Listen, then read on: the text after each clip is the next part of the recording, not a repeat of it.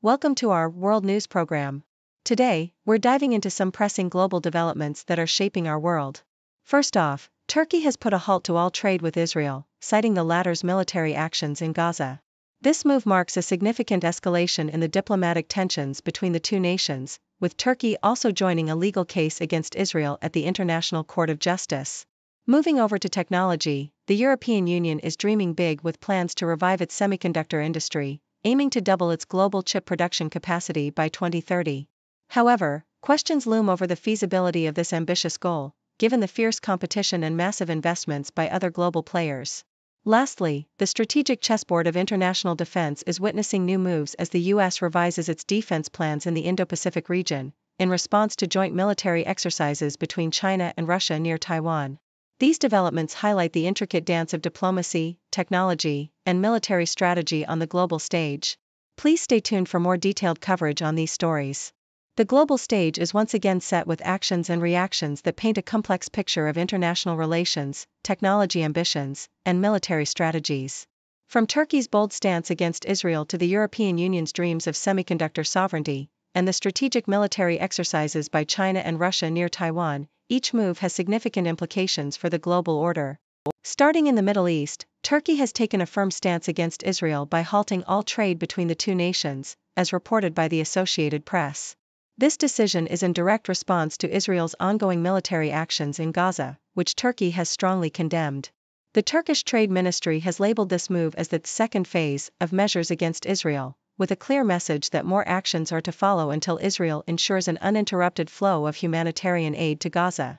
This escalation follows Turkey's earlier restrictions on exports of 54 types of products to Israel, prompting Israel to impose trade barriers in retaliation. The tension between the two countries is not new but has intensified under President Recep Tayyip Erdogan's leadership, who has been vocal in his criticism of Israel's actions in Gaza and his support for Hamas as freedom fighters. Furthermore, Turkey's decision to join a legal case against Israel at the International Court of Justice, alongside South Africa, accusing Israel of breaching the Genocide Convention, marks a significant escalation in the diplomatic standoff. Across continents, in Europe, the European Union is embarking on an ambitious journey to reclaim its status in the global semiconductor industry, as detailed by Nikkei Asia. With its share of global chip production capacity dwindling to a mere 8%, the EU is facing an uphill battle against the dominant forces of Asia, which now account for over 90% of cutting-edge chip production. In a bold move, the EU has unveiled a €43 billion package aimed at doubling its production capacity to 20% by 2030.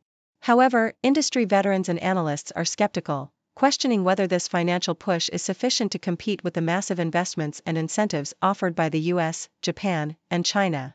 The EU's strategy also faces internal challenges, as member states struggle to match the proposed subsidies with public funds. Critics argue that the EU's ambitions might be better focused on less advanced semiconductors, which are crucial for automotive, industrial, and consumer electronics, rather than competing in the high-stakes race for cutting-edge chips. The success of this endeavor will require not just financial investment but a long-term commitment to building a skilled workforce and fostering innovation. Meanwhile, in the Pacific, the strategic military landscape is shifting as China and Russia conduct joint military exercises near Taiwan, prompting the United States to rethink its defense strategies in the region, according to the South China Morning Post. These exercises signal a deepening cooperation between China and Russia, challenging the US's position and forcing a re-evaluation of its military and strategic planning in Asia. Top U.S. intelligence officials, speaking before the Senate Armed Services Committee, highlighted the growing concerns over Beijing's support for Moscow and the potential vulnerabilities this poses to U.S. military and infrastructure assets. The officials accused China and Russia of engaging in cyber disruption and embedding malware into U.S. infrastructure, underlining the multifaceted nature of the threats posed by these joint exercises.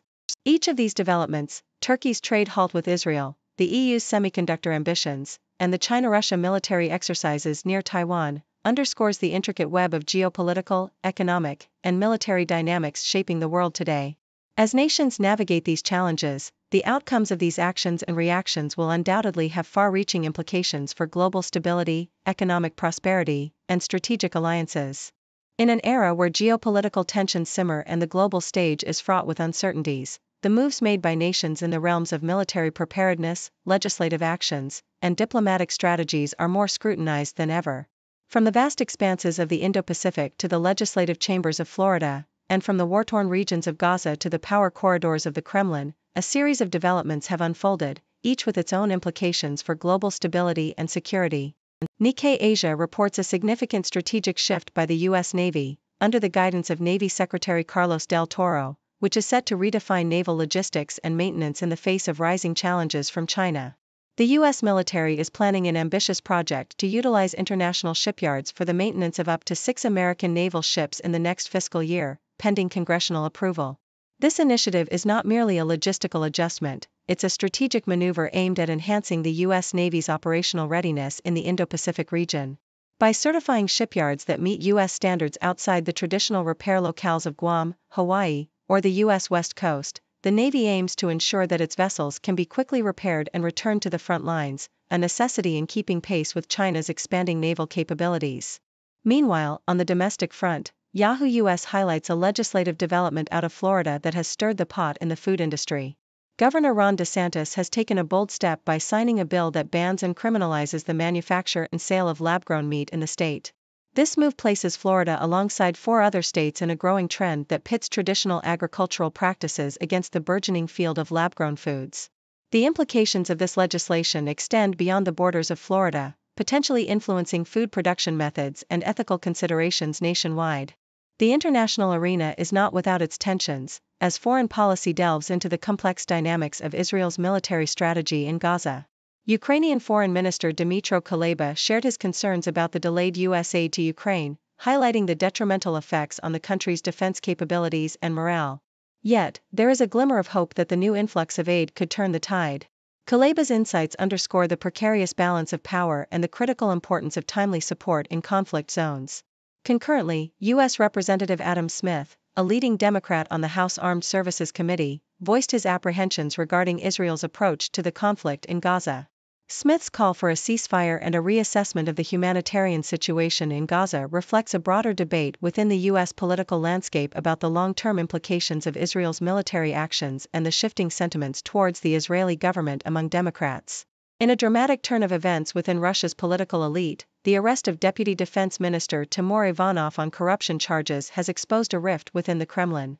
This development, as reported by Foreign Policy, is indicative of the intense power struggles and internal conflicts that plague the Russian government.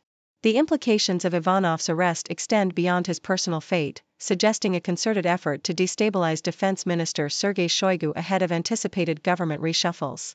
The involvement of Mikhail Khodorkovsky, a former oil tycoon and a known critic of the Kremlin, in speculating about Ivanov's potential testimony against Shoigu adds another layer of intrigue to the unfolding drama.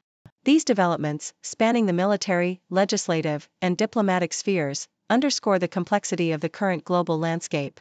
From the strategic recalibration of the U.S. Navy in the Indo-Pacific to Florida's stance on lab-grown meat, from the ongoing conflicts in Gaza to the internal power struggles in the Kremlin, the interplay of these events shapes the contours of international relations and domestic policies.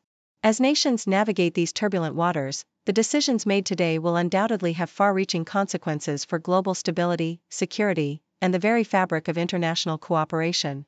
Thank you for tuning in. The content above showcases the latest briefing reports and analytical synopses, thoughtfully curated by the 6Do team. These insights stem from a wide array of reputable media outlets, think tanks, government sources, and specialized experts worldwide. We encourage you to explore these sources for a comprehensive perspective. Keep in mind that while the content may not always align with the official standpoint of 6Do Brief, it's not meant to be taken as absolute directives for decision-making. Comprising seasoned media professionals, learned scholars, and accomplished scientists, the 6Do team embodies a trailblazing, fully independent media entity. To customize 6Do Brief to meet your professional needs, you have the option to subscribe to a diverse array of briefings on our website, 6dobrief.com. Regardless of your location, you can conveniently receive 6Do Brief via email.